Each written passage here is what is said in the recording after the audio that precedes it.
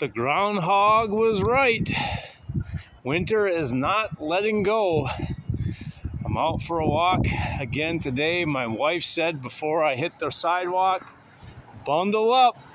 It's cold, it's windy, it's freezing. And this is what I hope to see today. Sure enough, it's getting cold to the point where I'm starting to fear for this Dr. Pepper's safety.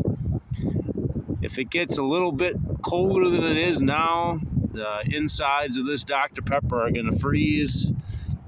It's going to freeze solid.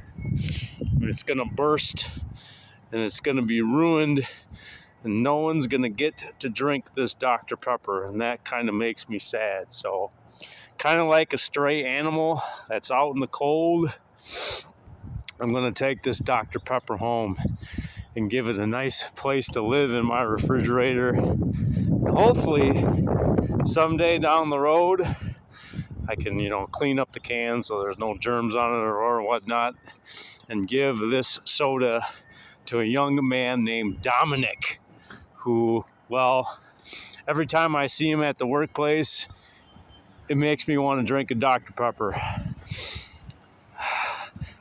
I've ranted and raved for years and years. What are the 23 secret ingredients inside of Dr. Pepper? It's a mystery that's probably left to the imagination. But Dr. Pepper makes me smile.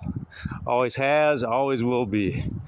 So I'm going to clean this guy up, put him in the mini fridge downstairs, and hopefully this Dr. Pepper ends up where it belongs, in the gullet of my buddy Dominic.